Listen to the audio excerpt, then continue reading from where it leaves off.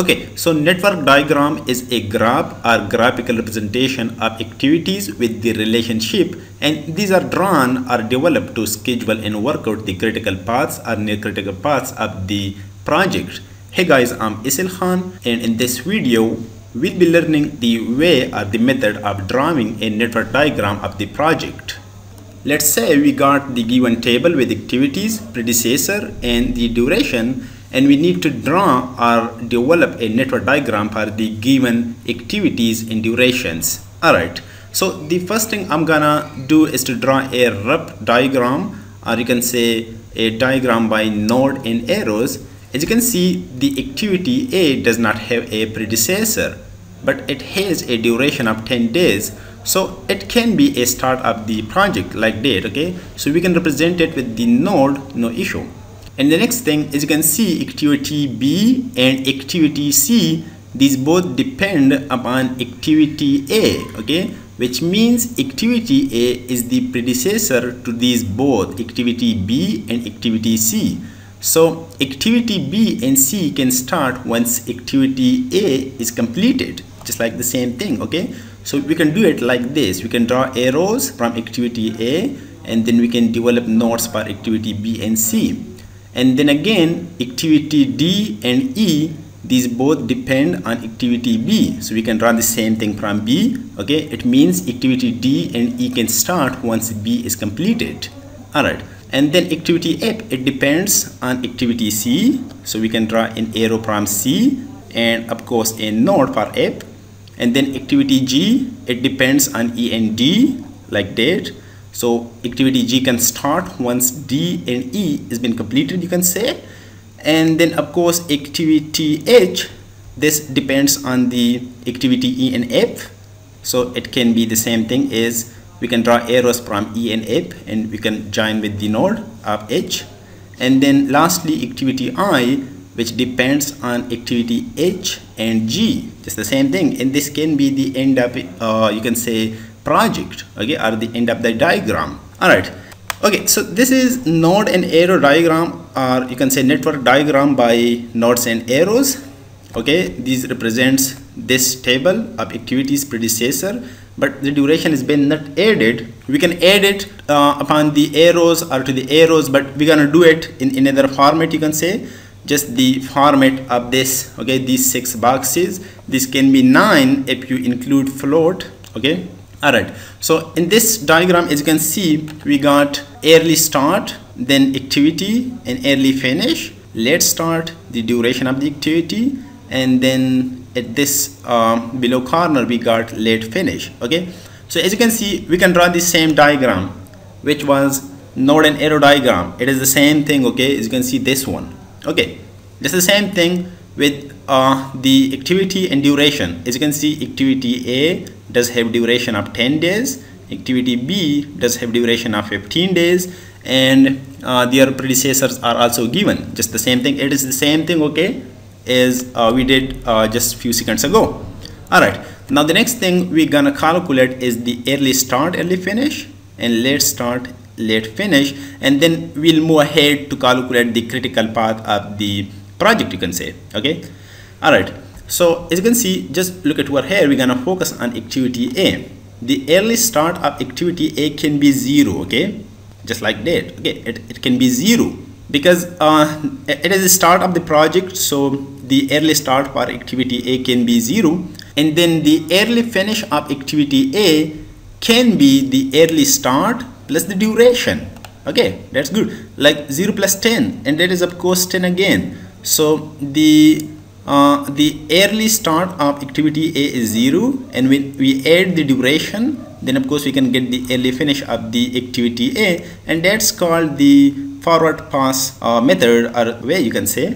Okay, and then we can move these values, I mean this value 10 to activity B and activity C. Okay, this early finish of activity A can be the early start of activity B and C. So we can move these values who are there, just like that. Okay, it is the same way.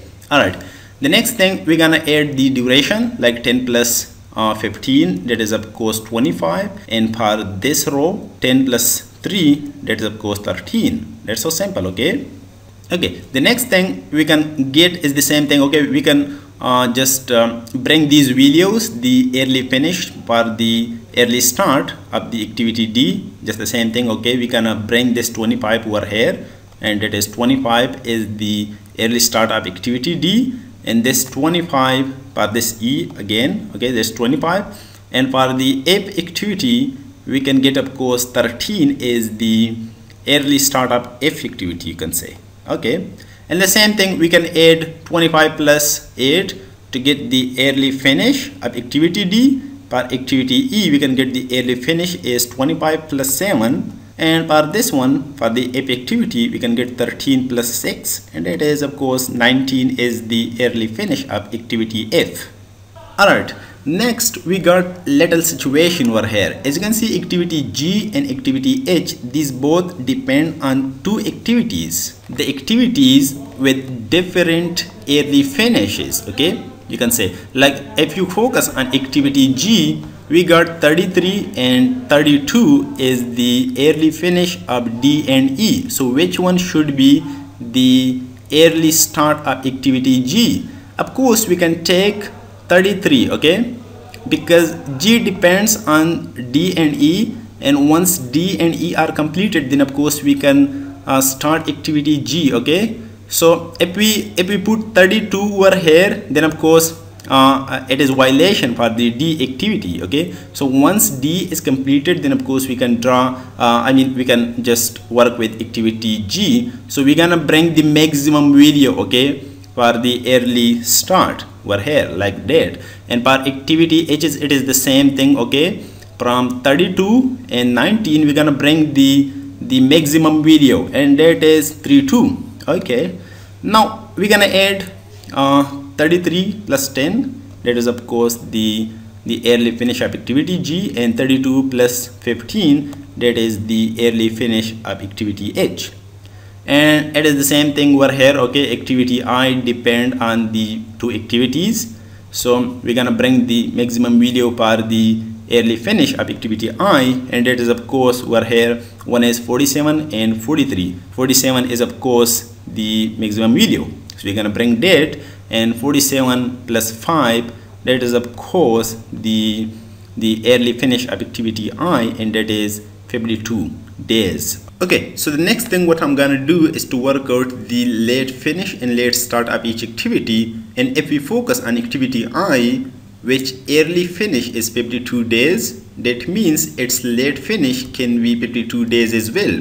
And then we're gonna subtract the duration of activity I from the late finish of activity I, which means 52 minus 5, and it is of course the late start of activity I, which is 47 days. Okay, and this method or this process is known by the backward pass process. Okay, all right, and then if you focus on activity G and H, their late finish can be 47 days as well. Okay, just the same thing from the activity I, which means the late start of activity I can be the late finish of activity G and activity H. And then we can do the same process, like we're gonna subtract the duration, like 47 days minus 10 days, and it is going to be the late start of activity G, and then 47 days minus 15 days, which is the duration of activity H, and that is going to be the late start of activity H,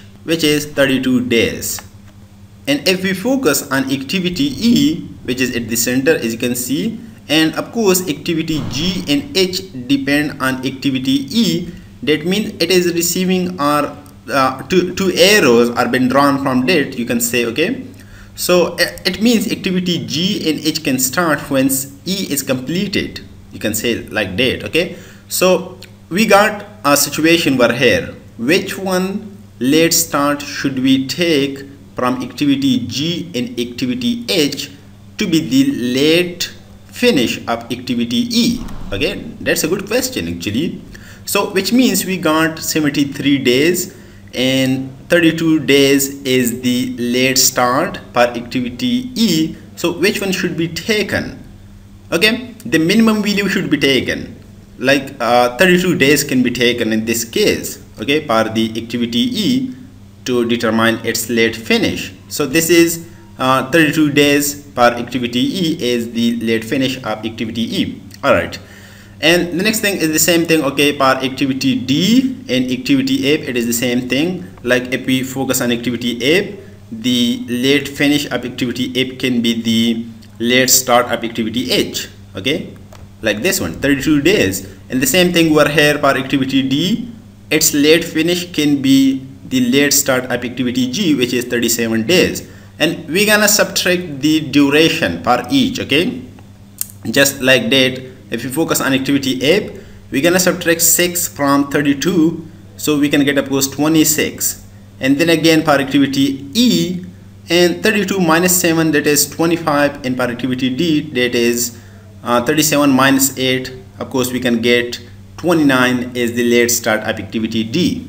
Alright, now if you look at the bottom, like activity E, we're gonna focus on this activity, so its late finish can be the late start of activity A, which is 26 days, okay, because this is backward pass process, okay, or way you can say. And then we're gonna subtract 3, which is the duration of activity C, so we can get of course 23 is the late start of activity C. All right, and then focusing on the activity B, okay, so which one should be its late finish from 29 and 25, okay. Of course we're gonna take minimum value, which is 25, okay, from activity D and E. I mean from the late start of activity D and E, we're gonna take the minimum value, and in this case we got two values, which is 29 and another one is 25, so we're gonna take 25 and we're gonna subtract this 15 from 25, so we can get of course the late start of activity B, which is 10 days. Alright, and then finally we got activity A, okay. Here we got the same situation, okay, which is 23 and 10 is the late start of activity B and C, and we're gonna take the minimum value, which is 10 of course. So the late finish of activity A is going to be the late start of activity B, and that is 10 days. And then we're gonna subtract the duration of A from 10, so 10 minus 10, that is of course 0, okay. So the late start of activity A is now 0. That's it. That's how we can draw and develop a network diagram for any project. This is the same way we can do, okay. And this is how we can of course determine the early start, early finish, and then of course the late start and late finish, okay.